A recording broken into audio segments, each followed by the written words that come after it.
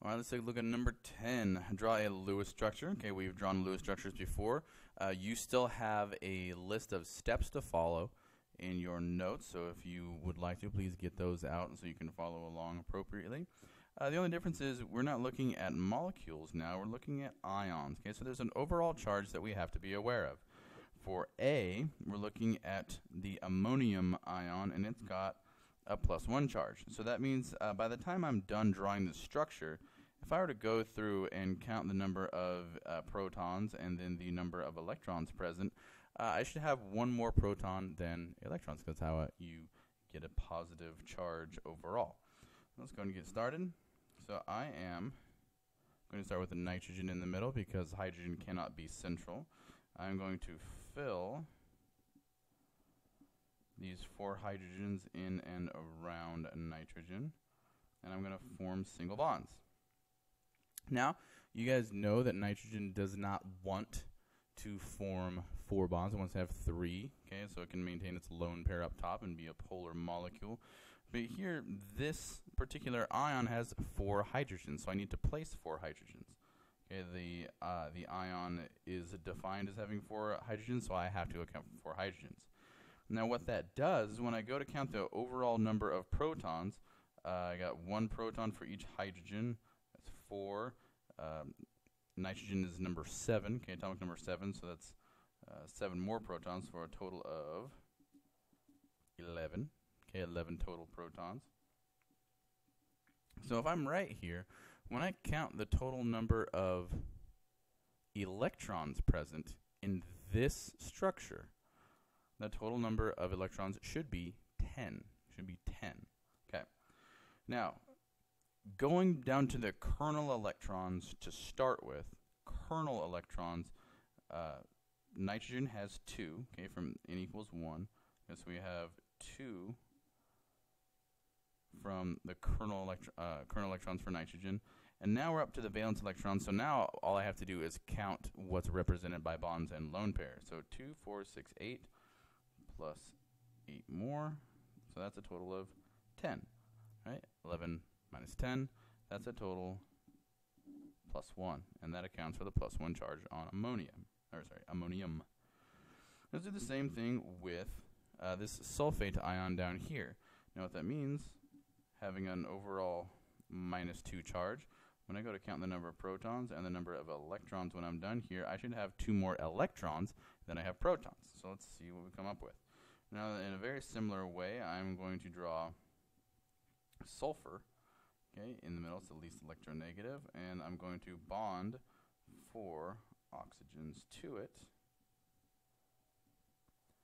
Here's a weird thing. It's only single bonded, so you gotta include all these valence electrons. And yes, you definitely want to include those. So let's go through and see. Oh, I didn't actually finish the notation for ammonium. Goodness gracious, +1. I'm sorry about that. So if we look at the periodic table, we see that oxygen is number 8 and sulfur is number 16. So 8 times 4, okay, for oxygen is going to be 32 plus 16. It's going to be 48 protons. 48 protons. Now for kernel electrons, let's look at that first. Oxygen, each oxygen is only going to have 2 kernel electrons, but there are 4 oxygens, so that's going to be 8. Yes, that's going to be 8. Sulfur is actually going to have 10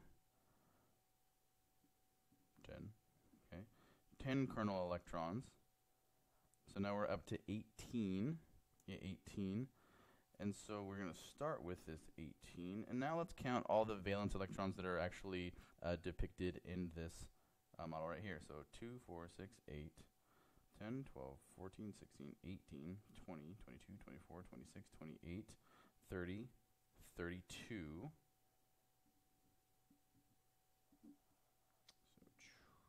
So carry the 1, 50. Guess what? I have 2 more electrons than I do protons. So I end up with a -2 overall charge, and that is represented right there. Okay, Let's finish up with number 11 here. Can't move down.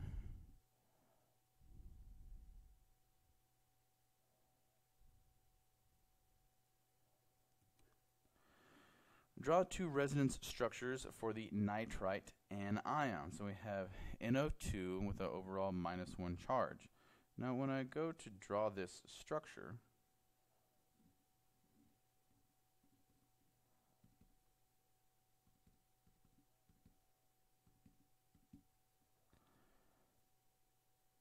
I can use the same strategy, counting the number of protons, the number of electrons, to make sure that this is the correct arrangement. It's going to indicate that I have my lone pair, I got my 3 bonds for nitrogen made, but I have a weird, interesting number of, or should I say an off number of lone pairs on oxygen, because there's an off number of bonds on oxygen. Remember that each oxygen wants to have 2 bonds total, okay, because it's got, they originally come with 2 unpaired electrons.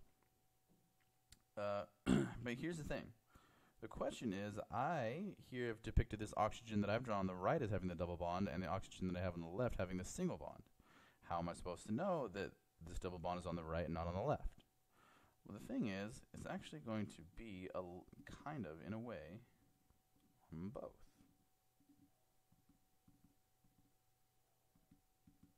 When we say a resonance structure, it means the structure is stabilized by resonance. It means that electrons involved in this structure are bouncing back and forth. They're resonating between 2 locations.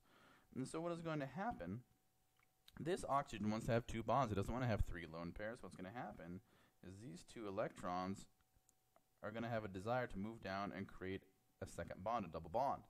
Well, that is going to not sit well with this nitrogen, so that's actually going to drive these 2 electrons out and become a lone pair, leaving this oxygen with this single bond. Well, guess what? That's what this structure is.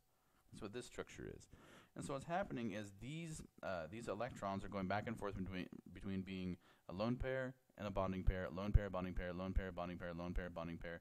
And you're actually switching back in between these 2 structures almost instantaneously. 'Cause remember, electrons don't necessarily follow all the classic rules of Newtonian physics.